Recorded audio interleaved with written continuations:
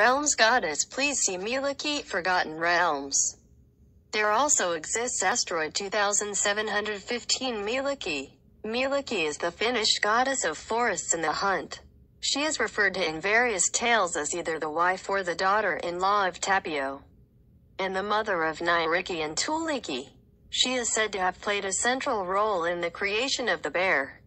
In the Kalevala, the Finnish national epic based on Karelian folklore, the hero Lemminkainen offers her and Tapio prayers gold and silver so he can catch the Hiisi elk. In another passage, Mielikki is asked to protect cattle grazing in the forest.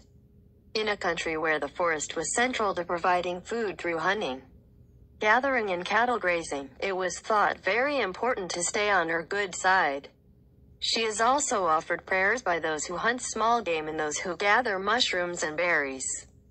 Mielikki is known as a skillful healer who heals the paws of animals who have escaped traps. Helps Kai.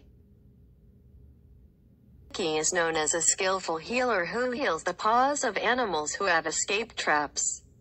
Helps chicks that have fallen from their nests and treats the wounds of wood grouses after their mating displays. She knows well the healing herbs and will also help humans if they know well enough to ask her for it. Her name is derived from the Old Finnish word mielu, which means luck.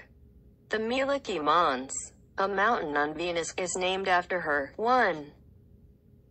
I always tell people when they wish you good luck that it's a goddess they're talking about.